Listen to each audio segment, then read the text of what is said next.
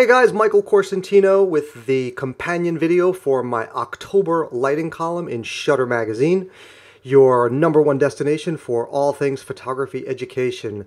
Go out and get it. If you're not subscribing, you should be. It's awesome. You can read the digital edition or you can pick it up at Barnes & Noble.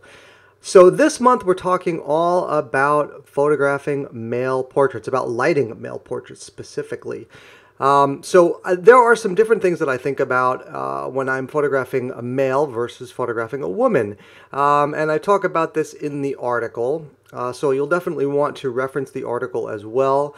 But basically, when I'm photographing males, I think, and this is not, there are no hard and fast rules. There are a lot of women, who are very powerful and strong and who can withstand, based on their bone structure and perhaps the context which in with you're photographing them, very hard light, very, very dramatic and strong lighting. For example, Helmut Newton's, the women that he photographed. But more often than not, women are going to, I'm going to photograph them with a softer, more pleasing light, and men, I have a lot more latitude in terms of maybe a harder, kind of more contrasty, more punchy kind of light. And, those considerations are going to dictate the tools that I choose and the techniques that I'm going to use to light each of the subjects differently. And we've talked about that a lot in previous articles. So definitely reference prior articles and videos as well. But as you know, the look that you're going for is going to dictate the tools and techniques that you're going to use. And we're going to dig into that in this video. So here you can see one of the final shots, and this was the brief for this was to photograph an up-and-coming actor and model. That sort of dictated the look that I wanted to create for him. I wanted to create a really a modern version of kind of a stylized Hollywood portrait, the classic, iconic Hollywood portraits. And I wanted to create a lighting pattern that was going to really accentuate his bone structure, and that was going to create drama, and that was going to give a real kind of dimensional, sculptural look to his face and to the lighting, which was going to add drama. And I wanted to also, I had the original concept for the portrait was black and white because it was sort of hearkening back to those early Hollywood portraits, those very classic portraits. But I also wanted to give it a modern bent, and I wanted to try some colored gels and add in a little bit more of a contemporary kind of look. So that's what this came with. You always want to have an idea, and I think it's really great to have a plan when you're going into something, but then to be okay to deviate from that plan and let kind of the magic happen, let those spontaneous things take you, because oftentimes you have a plan and then you end up, finding a different way, a different path during the shoot, and you end up with something much better than you ever planned. But you always have to have a plan. At least I think I always recommend having a plan because, it's going to dictate what kind of gear you're going to have on set, and it's going to dictate where you're going to start, and where you are planning on ending up, and then anything else that you have is gravy. At the very least, you'll be able to accomplish what you set out to, so you're not kind of flying blind. So I think that's important. So let's take a look at how this shoot progressed. All right, so here is our first lighting setup, and that's the same lighting setup that we used in that in the color gel shot, but we just swapped in some color gels, and I'll talk specifically about my gel technique because it's a little bit different from what you may be doing. Okay, so this is basically like a cross light setup that I have going on here with some modifications, and I've got some BTS shots as well, which will give you a much better idea of height and position for the lights. But this overhead kind of gives you a good idea of where they are before we look at the BTS. So you can see here that it's cross light, that both lights are facing one another, but the angle of the lights here is really going to play a very important role, and the way that the tools are modified. So for example, each of these are strip boxes. They're Elinchrom 14 by 35 Rotolux strip boxes. They call them soft boxes, but if you're looking for them on B&H, for example, you'll look for soft boxes, not strip boxes, but everybody else calls them strip boxes. So that's kind of how I refer to them. And they've got 30-degree grids. Now, the grids that I use are Light Tools grids. They have an Easy Pop, what they call an Easy Pop frame system. It's an internal collapsible frame, and when you expand it, it keeps the grid rigid so that the cell structure is the way that it should be, and it allows the light to pass through unimpeded and in the way that's going to give you the best quality of light. They're a little more expensive, I'm not going to lie, but I think they're worth it, and I would recommend them. And unfortunately, or fortunately, they are the only grids available across the entire Elinchrom line. So if you are, partial to Elinchrom softboxes like I am, Light Tools is what you're going to want to use for grids. And, these grids are going to last you forever. So, it's the kind of the buy it once, use it forever mentality. So that's what I have to say about that. So 30-degree grids on each of these softboxes. And I've also taken off the internal baffle. Now, so each softbox has various ways that you can modify it, right? So you can use it with the internal, you've got an internal baffle, which diffuses the light, and you've got an external diffusion panel. They both essentially do the same thing. They both diffuse the light and broaden the light. So each one is giving you an additional layer of that effect, of that softening and broadening effect. So, and softening the hot spots, etc., that come from the strobe inside the softbox. So you can remove one or both in order to accentuate, a more contrasty, a more punchy look. So in this case, I've taken out the internal baffle because I wanted, after testing and after taking a couple shots and seeing that I wasn't getting quite that punchy look that I really wanted, I removed that internal baffle, and that gave me that found the sweet spot, the middle spot that I wanted, and gave me the right look. Now I could have, of course, removed the front diffusion panel as well, but that would have been too much. So it's all about finding that right sort of sweet spot. So basically, this light back here, I'm using here, and that's lighting up this side of the face.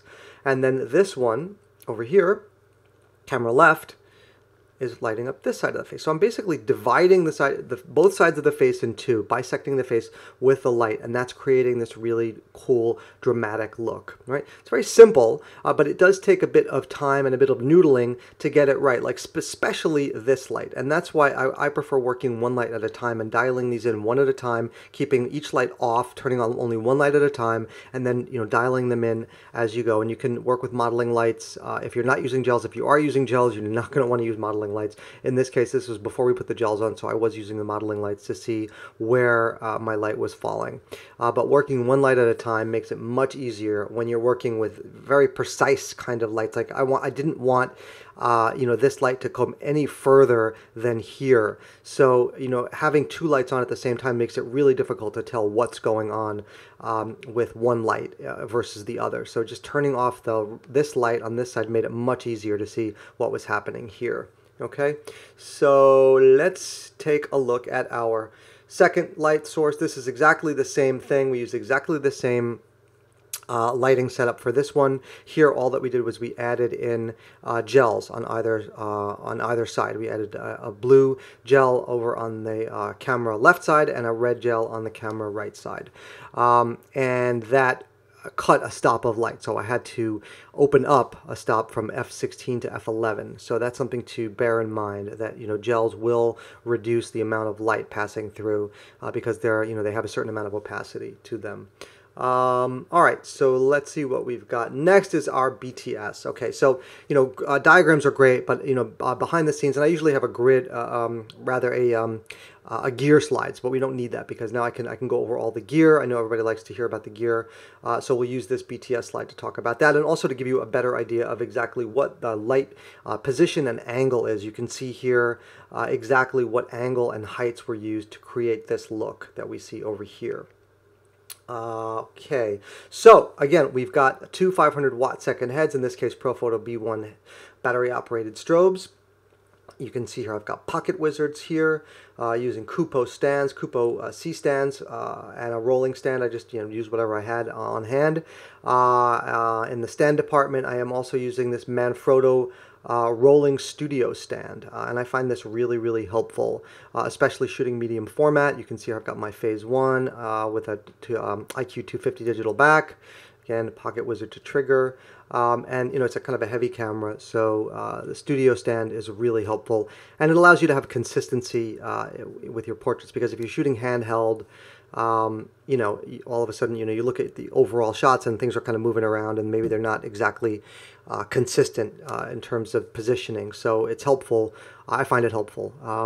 and I like it better than a tripod because it's, you know, it's on wheels and I can move it around, and it's got various points of you know, I can change the angle and, you know, rotation and all that stuff. So I've got lots of different points of adjustment on this. You can see them here and here, and I'm using it with a Manfrotto three-way head, so I've got even more points of articulation. That was the word I was looking for, articulation. All right, so back to the lights. So we've got our Rotolux soft boxes here. They're strip boxes, 14 by 35, and Light Tools 30 degree grid spots on the front, and that is confining the light to a really small pool of light, right? And that's what this whole look is all about. It's just very, very small pools of light. You can see them here, right? Just very small areas. They're, you know, they're really kind of locked in to, you know, kind of a vertical strip of light. And that's exactly the look that I wanted. And again, so I need to use the tools that are going to get me there, right? And you can see here the height and position of everything and kind of the angle. This angle is more extreme on this one than this one needed to be. This is much more kind of a flat. There's a little bit of a pitch to it, but not much. And then I'm using this Lastalite reflector panel with black fabric on it. And you can use this to remove shadow, which I oftentimes do. But sometimes I'll use it as a background. So it's great, you know, to be able to use one tool to do a multitude of things. You can see here my Apple box. I'm a huge fan of Apple boxes. I always have them with me either in the studio or on location. So I recommend Apple boxes. And inside here, I've got the internal baffle removed, okay, from each one of these. Now the external baffle is still, or diffusion panel is still there, so it's providing some level of softness. But it's been, the internal one is removed because I wanted more of that specular kind of punchy look. And I'll just turn this off for a minute so you can see. You can see here on the face, on the right and left side, that I've got kind of a specular, contrasty, punchy look. And that is a function of removing that interior baffle. And if you wanted even more of that contrast, of that punch, then you would just remove the exterior baffle as well. And you could still, of course, keep the Egg Crate grids on there, the soft Light Tools grids, and that would confine the light. Whatever the quality was, it would confine it to that vertical strip of light for you and keep it where you wanted. Okay, let's move on to our second setup, and this was a flat light setup. Now the cool thing about this is I knew that I would be able to use exactly the same tools that I had on set for the first look, for the dimensional light look, for this second flat light look, and that I wouldn't have to, I could quickly progress to this because, you know, your on-set time is money, and, you know, you don't want people waiting around. But I wanted to create a variety of shots. I think it's great to do that. I like to shoot, you know, kind of thinking in terms of layouts and thinking editorially, and so I like to have a range of images and a range of lighting styles that will pair well together, so that you've got some that are very dramatic perhaps, and some that are, you know, more flat lit like this one. And you'll see, I'm going to show you some layouts later on, and I think it worked out really nicely. But I don't want to be fussing with all sorts of new tools and new setups because it just takes too much time. So if I can work with the tools that I have on set already, great, I'll do that. And that's, you know, that's what happened in this case. So you can see here that I've just taken each of the strip boxes, I've removed the grids that were on the front, you don't see those any longer, and I've just put them side to side from the camera, and this diagram is a little off. You'll see in the behind the scenes what's really a more accurate representation, but shooting through them and like that. It's super simple, and it creates a really cool kind of look. And of course I did some, you know, I added a little contrast in post, and you'll see, so I'll cover some of the post on the portrait later on in this presentation. But there you go, simple, you know, nice punchy black and white portrait.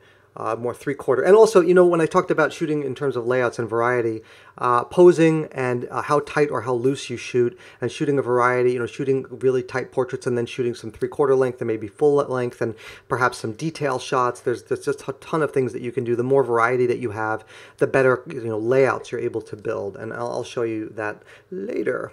All right, let's take a look at our behind the scenes for this. So here you can see exactly what I was talking about. The lights are a little bit closer than the diagram would lead you to believe. So I've got them pretty much side to side, as you can see here and here, and the camera is here, right? And they're just pointing right at Caleb, and they're creating this cool look, right? Flat look, very shadowless look. Kind of cool catch lights, got two vertical catch lights, one on either side of the eye. I like this look. I'm fond of it, and I think it worked for this application. So let's move on and talk more about working one light at a time. Okay, so we talked about this a little bit earlier. So here you're going to see it in practice. So you'll see how I was able to dial in one light at a time and how it made it much easier to see exactly what was going on with each light and to see what light was being contributed by each light. Yeah. So here on the right, we can see what's happening from our camera right light. Sorry, I'm rhyming. I'm a poet and I don't even know it. And then over here on the left, you can see our camera left light, what's happening there. So again, you know, I can't say enough times and how much benefit you get from working one light at a time. It's really going to make it much easier to see what's going on because, like, for example, here I'm seeing exactly where this light is ending, right? And that was really important for this. I've got just a little bit of light here on the nose, and that was acceptable. But I really know what's happening with this light. Whereas if I have both of these lights on, it becomes very difficult to judge what's happening with my with the right light, and the same thing with the left light. I can't tell, you know, where one ends and where the other begins. So that's really what this was all about. So definitely, you know, sometimes working with one light at a time is the way to go, and this was one of those cases. All right, let's talk about the gels. So for our red gel, I used a Roscoe 26, and for the blue, it was 375, and this ended up looking kind of more teal. And gels are tricky that way. You really have to sort of try them and see what you're getting and see what kind of intensity is coming out of them based on the power of the lighting that you're using and how much power you're putting out of the lights and how much power they're cutting from the lights and all those things. Like I say, it went down my lighting, you know, it reduced the, and granted I was only using 500 watt second heads for this, but I did have to open up my aperture from f16 to f11, and that was okay. I actually kind of liked the look that I got, and so that was fine. I use these Roscoe lighting kits, and they are 12 by 12 kits. They're a great value. They come with a ton of different gels. And there's a whole range of different packs in these kits. But the one thing is they are 12 by 12. Now you can get gels in big rolls, but then you have to buy one at a time, and it can end up, you know, being costly, and you don't really know which one you might want to use for which particular application. So it kind of can be creatively a little limiting. But when you have a whole range of, you know, I have like 10 of these packs of all different gels, so it gives you a lot of creative freedom. But then you don't have enough gel to cover the entire front of a softbox. So my workaround for that, what I call my ghetto gel technique, is what I'm going to show you. But first I want to show you what the effect is. For example, if I had a roll of gel and I was able to cover the entire front of the softbox, this is what it would look like, okay? Because here I'm covering the entire strobe inside the softbox. So you can see that here, right? Strobe's completely covered. Okay, so here you can see what effect that gives. And for my money, this is too much. It's too much gel. It's too intrusive. It's like, hey, I'm a gel, and I don't want that. Like, I want something that looks like maybe it could be photographed in real life. Like this guy was out in front of a bar or a neon sign or something, you know, that was more moody and more evocative than more intrusive and more like, hey, screaming, this was lit with gels. So I like to have a little bit of white light added in from the strobe into the mix so that it's a more subtle effect. Subtlety is the word I'm looking for. So my ghetto gel technique, since I don't work with rolls, which I could kind of put on half of the strobe, you know, half the front face of the softbox, is to do this. I just kind of use the gaff tape and I move the gel down and tape it kind of to the side of the box so that some of the white light is allowed to escape outside behind the gel and spill onto the, you know, into the picture, right? So here you can see a much more subtle effect, right? Let's give you the, oh, I have a before and after for you. Okay, so you can see how it's giving you a much more kind of subtle effect for each side of the face, right? The blue is got a lot more white in it, and the red has a lot more white in it. And for my money, you know, for my taste, it's a much more pleasing, more natural looking effect. So here is our before and after, right? So you can see with full gel, and then with partial gel and white light showing through. So, you know, that's my taste. I prefer that. You may like this look, and that's fine. And it might be the right look for certain applications. But for this particular portrait and this subject, this was more on the money for me. All right, let's march forward. Okay, so here I just always like to include a little snapshot of my workspace so you can see my contact sheet in Capture One. So this gives you kind of a snapshot of the overall progression for the shoot. You can see it took me a minute to get dialed in. If we're looking over here, you can see that, you know, it takes time, and these things don't just happen instantly. All right, but that's one of the reasons why I like working with a light meter, because I know at the very least, like the minute I make my first exposure, it's going to be a perfect exposure, and it may not be the exposure that I end up using, but it's going to be a perfect exposure. So, you know, it makes my clients and my subjects, you know, and my everybody on set more confident, because the minute that shutter clicks the first time, it's the right thing. So they know that they're, you know, they're working with a professional and someone who knows what they're doing. And then if I need extra time to dial it in and find just the perfect look, they're okay. They're comfortable kind of hanging back. Oftentimes I do that with an assistant, and I have them step in. In this case, I did not have that. So here you can see how I kind of had to work to find just the right look. And I kind of start to get it dialed in down here. You can see here that now I'm kind of really kind of finessing it using that one light at a time technique that I showed you before.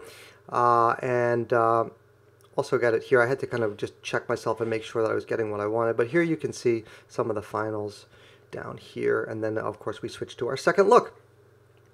All right, so I wanted to walk you through some of the post steps, okay? So here you can see this is what it looked like captured with just the color version.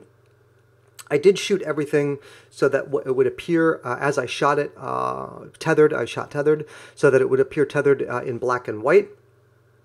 On my laptop in Capture One Pro, you can do that. You can set it up so as you're shooting, and the same thing with Lightroom, that it immediately converts it as it brings it into black and white. So here is what it looked like when I was shooting it.